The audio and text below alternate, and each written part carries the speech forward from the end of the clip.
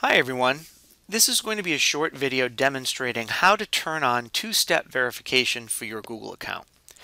Two-step verification makes your account much more secure because not only are you going to be asked for your password when you go to sign into your account, but you'll be also asked for a second step to verify your identity, or some people call it a second factor. This second step could include a verification code that Google texts to your phone. It could be a verification code that you get on your phone via a special app. It could be a verification code that you already printed out as a backup code in case your phone wasn't available.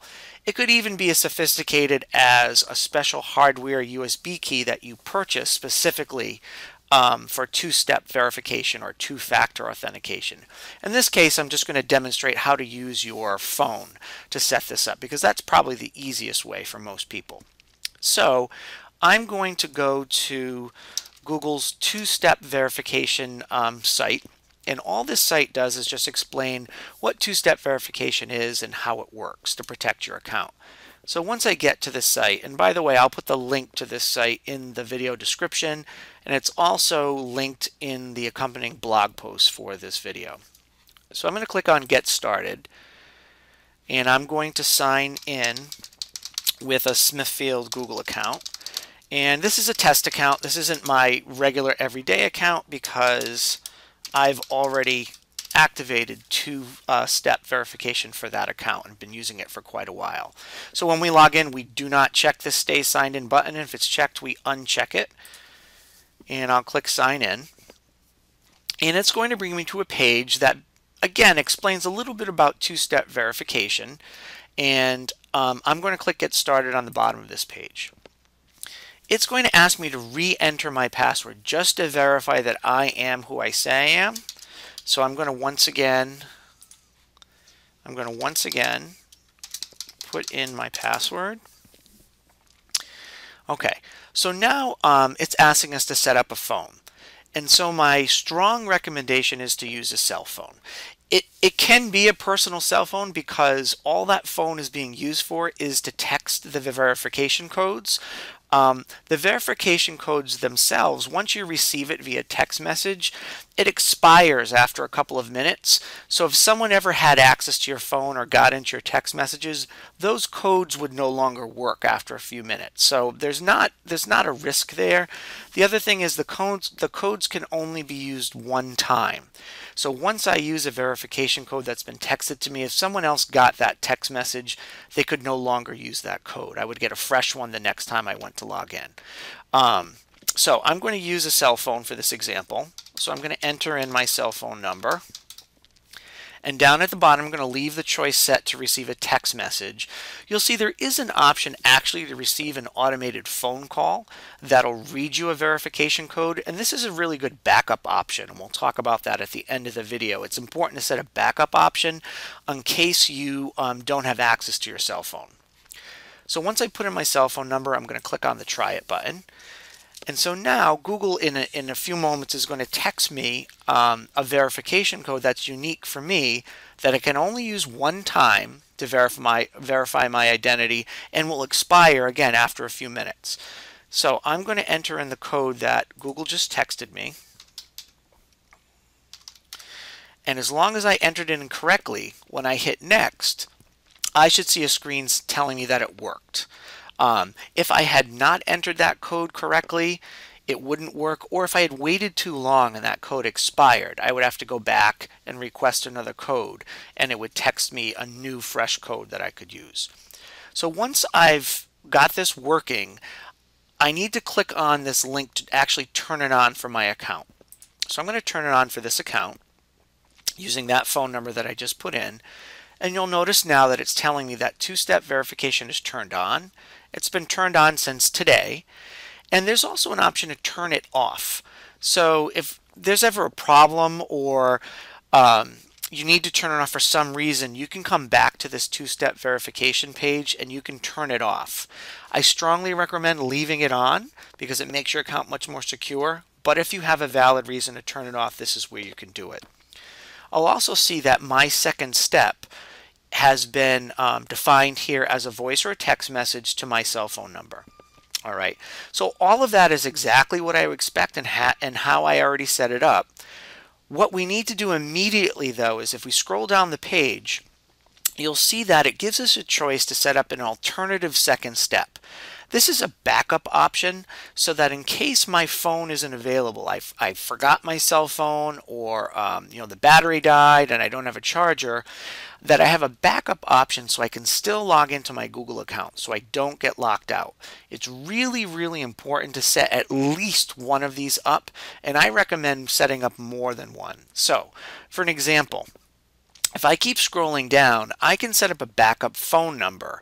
And so by using a backup phone number, Google could call that number and an automated voice could give me a verification code to get me into my Google account if I didn't have access to my cell phone. So if I had another cell phone, if I was lucky enough to have two cell phones, I could certainly use that. But if I want to use a landline, I can use any old landline that I have access to. So I'm just putting in my office number here.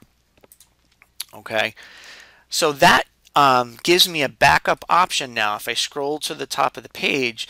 So if I don't have access to my cell phone, I could choose a backup option and it would send me an automated code to this number that I could use to get into my account.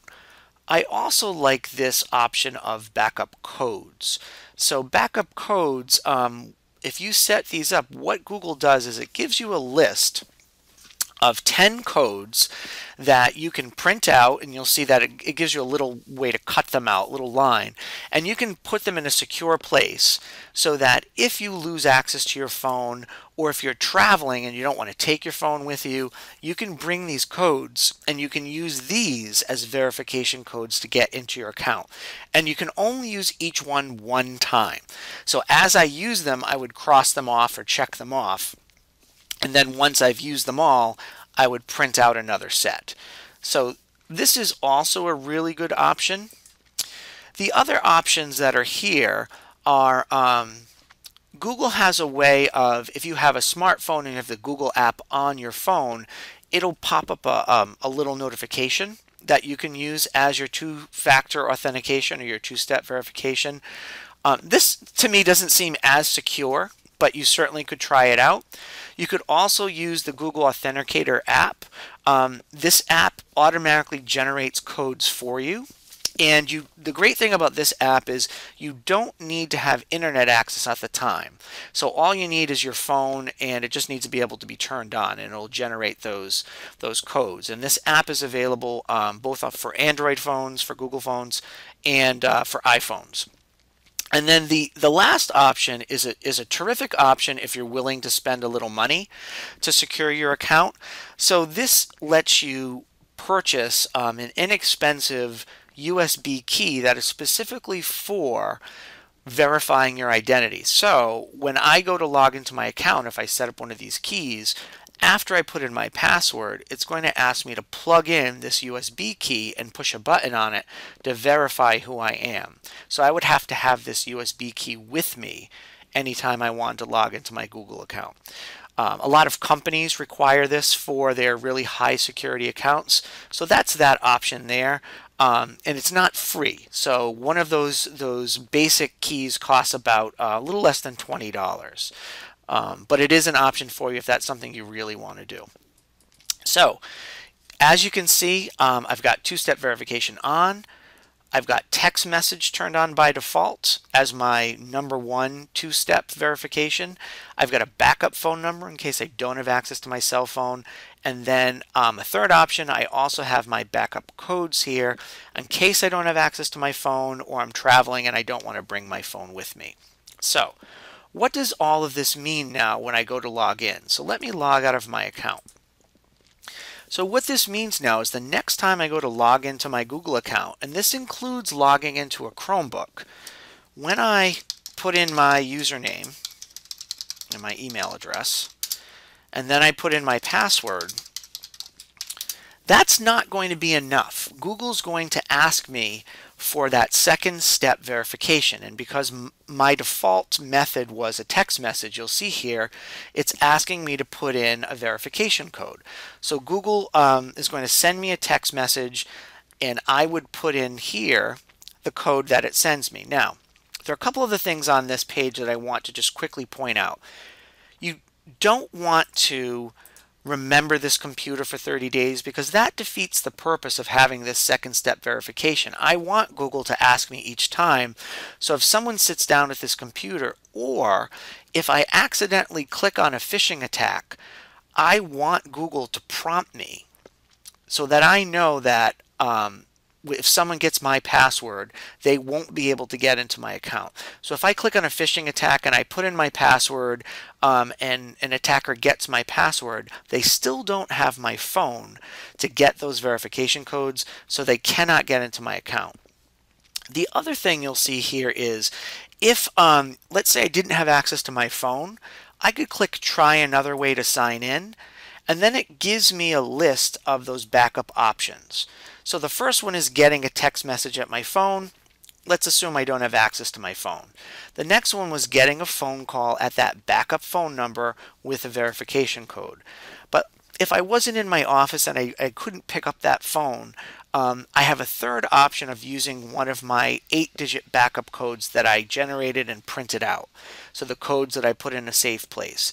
So the nice thing about this is I can choose any of these options here, and it'll let me use those to get into my account. So I'm going to use the verification code via text message option, and I'm going to put in the verification code that Google sent me. And now I'm in my account like I normally would be, and I can go to my mail or my calendar or my drive just as I normally would. So that's how two-step verification for your Google account works. Like any good security measure, it's not convenient, but once you get used to the routine, it's something that just becomes part of how you log in, and it absolutely positively makes your account much more secure, because if someone gets your password, they still cannot access your account unless they have access to that second step. So in this case, my cell phone or one of those backup options that I defined. So I hope this helps. Two-step verification is a great option to keep your account secure, but it does take a little bit of setup ahead of time to make sure that everything is working properly. Thanks.